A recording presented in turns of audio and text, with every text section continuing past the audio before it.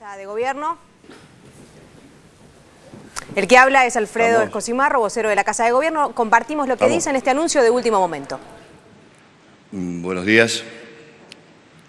Visto el trágico suceso ocurrido en la ciudad de Rosario, provincia de Santa Fe, el día 6 de agosto de 2013 y considerando que el luctuoso accidente acaecido como consecuencia de la explosión en un edificio de la citada ciudad de Rosario ha provocado una enorme consternación y la pérdida de vidas humanas, como así también numerosos heridos, que el Gobierno y el pueblo de la nación argentina acompañan con su solidaridad y pesar el dolor de los familiares de las víctimas, que la presente medida se dicta en uso de las facultades conferidas por el artículo 99, inciso 1 de la Constitución Nacional.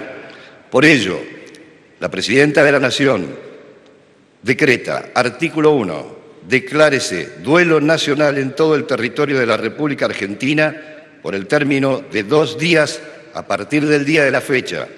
Artículo 2, establécese que la bandera nacional permanecerá a media asta en todos los edificios públicos. Artículo 3, comuníquese, publíquese, dice a la Dirección Nacional de Registro Oficial, archívese. El decreto es el número 1077.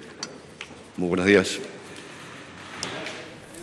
Informe entonces del secretario de Comunicación Pública, Alfredo Escocimarro, respecto de que, bueno, por supuesto en nuestro país hay 2 días de duelo por la tragedia que ocurrió en Rosario. Y la bandera media asta